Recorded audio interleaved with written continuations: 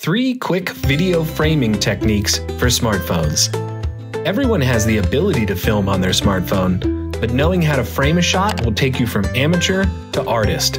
Rule of thirds. Most smartphones today have features that can turn you into a pro, like the ability to enable a grid on your phone when taking a photo or video, and help you keep the subject centered proportionately. For example, when shooting a horizon, it is best to have the horizon line at the top or the bottom of the center grid, leading lines. Once you've understood how to use the rule of thirds to your benefit, you can begin framing within your frames. One way to do this is to think about your leading lines.